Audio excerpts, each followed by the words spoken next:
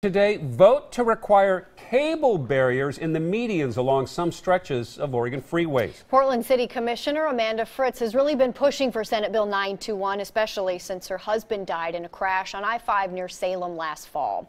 Our Tim Becker spoke with her about the proposed law, and he joins us now with more. Tim? Yes, Senate Bill 921 is also called the Fritz-Fairchild Act in memory of Steve Fritz and Carrie Fairchild, both killed in that crossover accident last September.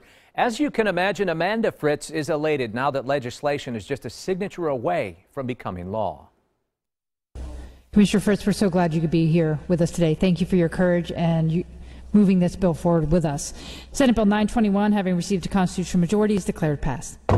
The vote was overwhelming, 54-4 in favor of passing the bill that would give ODOT 6 years to finish building barriers along about 100 miles of Oregon highways. Portland City Commissioner Amanda Fritz was in Salem to savor the moment. It was just great to see the support on the floor, and I was very glad that the bill passed. She would have celebrated 33 years of marriage to Steve Fritz last Friday. He was killed near Salem last September on his way to work, along with passenger Carrie Fairchild, when a black pickup crossed the I-5 median and crashed head-on into Fritz's zebra-striped Nissan Sentra. People have been very kind to me, and it's helped people remember that politicians are people too, and that we have families and people that we love, people who we love that die. ODOT has since installed cable barriers where her husband was killed. Last month, they saved the life of 17-year-old Kaiser student Chris Jenkins. But for the new median barrier, Chris would have almost likely slid into oncoming traffic. He wrote Commissioner Fritz to express his gratitude that he's still here with us today. Oh, I cried like a baby. I was just so grateful that he took the time. Cable barriers don't always work, though. This truck rolled over the barriers into oncoming traffic this weekend near Salem.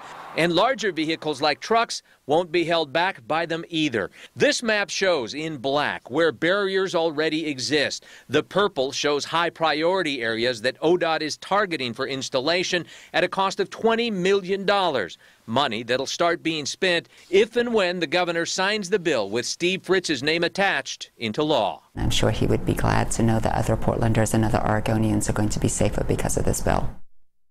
Now, if this bill becomes law, it's going to apply to more than just interstates. ODOT has extended its policy so that this bill would apply to other divided highways like US 26, 217, and then, of course, 97 through Central Oregon. So we're going to follow this bill and let everybody know when it does get to the governor's office. And something good may be coming out of a tragedy like this, like Amanda Fritz was saying. But you're saying this isn't foolproof, but it is probably one of the best preventative measures that we have. Yeah, and people talk about concrete barriers. Wouldn't those be stronger and maybe hold back a truck? The answer to that is concrete barriers can actually cause more accidents if people hit those hard and bounce back into their own lane. And the median is actually sort of a nice buffer zone. Yeah. All right, Tim, thank you.